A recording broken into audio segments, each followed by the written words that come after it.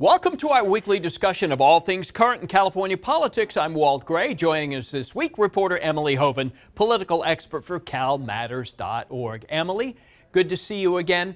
So the state budget was supposed to pass on Wednesday. What is the status of that, and what's the governor think of it? Lawmakers face a June 15th constitutional deadline to pass a budget or go without their own paychecks. And so what they passed on Wednesday was largely a placeholder. It is an outline for how they want to spend California's $300 billion budget.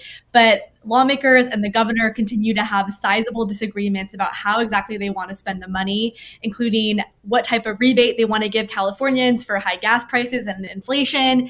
They also have in the budget these outlines for vast sums of money. So for example, they say, okay, we agree that we want to spend $21 billion on climate.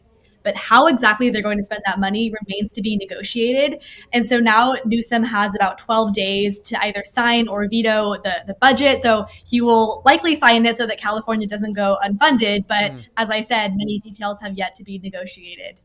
What is, speaking of the state, what is their role with a shortage of housing, with a housing crisis?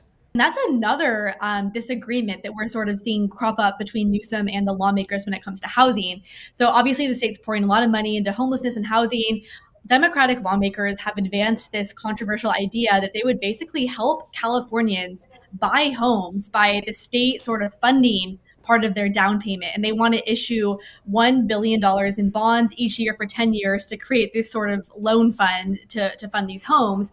The governor, though, has not signed off on that idea. And so that's another central aspect of the things they're going to be negotiating and going back and forth on over the next couple of weeks and maybe even months. What is the state focusing on? We're still waiting to hear more about the gas tax rebates or relief. What are some of the things that the state seems to be focusing on? I think we're seeing a really big contrast in how the state is prioritizing certain issues. You know, for months now, they've been fighting over how much money to give Californians in rebates. Should it be on a debit card or should it be a paper check? They've just been fighting and fighting and fighting, and we're really not seeing a lot of progress.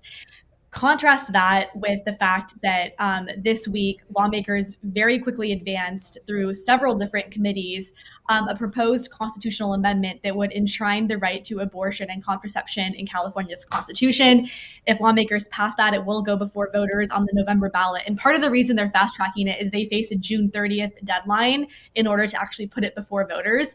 But you had some Republicans and some critics this week basically saying, you know, why are we putting so much on this bill when, you know, even if the Supreme Court nationally is going to overturn Roe versus Wade and the right to abortion, nothing's going to change in California, yet we can't address these gas issues and other cost of living issues when on July 1st, California's excise gas tax is going to go up by basically another 3 cents per gallon.